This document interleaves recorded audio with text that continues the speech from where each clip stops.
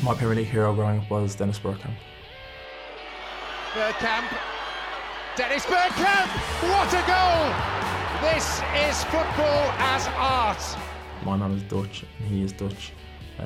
My dad used to love the way he plays and just the way he going to number 10. I can't say that I got anything for him, I just loved watching him.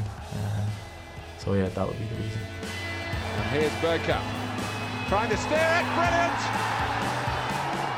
Tight situations, some of the passes they would make were unbelievable. I mean, the goal against, kind of an iconic goal that he scored against Newcastle away when he kind of touched it around them. Dennis Bergkamp is in, and that is brilliant. I used to get every Arsenal kit at Christmas. I used to have his name on the back of it.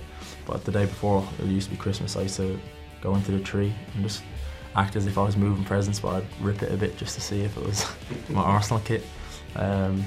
And without fail, I guess they got me the kit every year, so that's probably about it. They must look and see, why are all your presents open or ripped? Nobody else's are.